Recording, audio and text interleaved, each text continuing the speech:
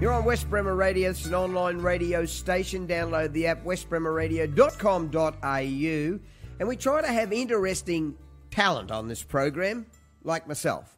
It's Saturday, the 11th of July, 2020. It's World Population Day. Believe it or not, we've got 7.8 billion people on this planet.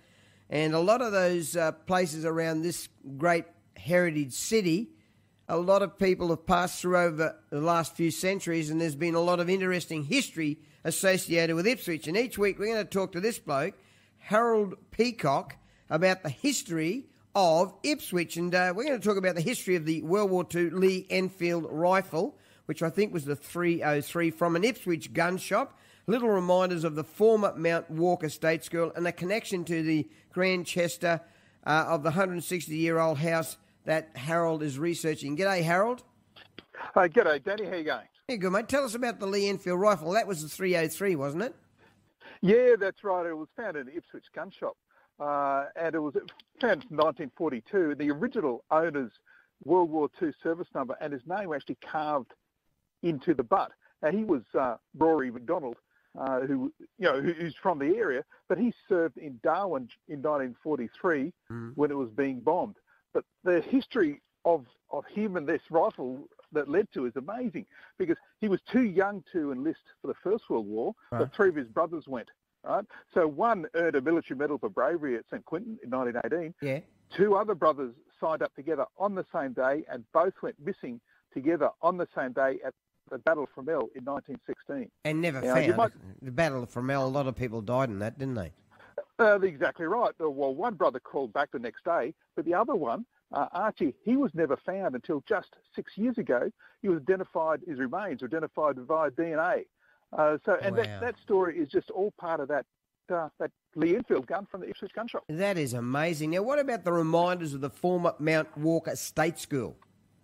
Yeah, I was just out there recently with actually the Salvation Army Flying Padre, which got showed around, a lot of fun. Now, that Mount Walker State School, it's not there anymore. It's just a paddock now. Yeah. But it was there from 1878 to 1967. Yeah. I just had a little bit of a scratch around there, and I found a 9-inch steel ruler and a 70-year-old halfpenny, which is just a nice little reminder of the kids out there. Isn't that brilliant? And what about this in Grandchester? There's an old house that's 160-year-old, and you're researching it.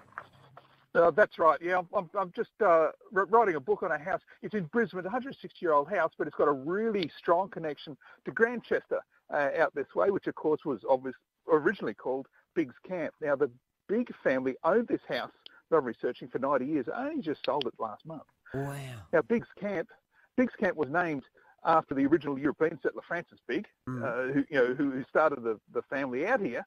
But that's also the destination of the very first passenger train trip in Queensland that went from Ipswich to Biggs Camp in 1865. Now, Danny, there's a really interesting story about how it got changed its name, because the Queensland governor at the time, George Bowen, thought that Biggs Camp it wasn't posh enough for such an important event like the first train journey. Right. So he was a student of the classics, so he named it Grandchester. Grand meaning big in Latin, and Chester meaning camp. So, in a way, it's still called Biggs Camp. You are amazing, mate, and I love your energy and your passion for the subject. Each week we'll talk to Harold Peacock about the history of Ipswich and surrounds. And if you want to find out more about what Harold does with this passion about heritage and history of Ipswich, where do we find, or you've got a website? That's right, historyouthere.com. historyouthere.com. Harold Peacock, he'll be a regular right here on this magnificent program, and nearly said Great Weekender, which is Wake Up with Dr. Dan on West Bremer Radio.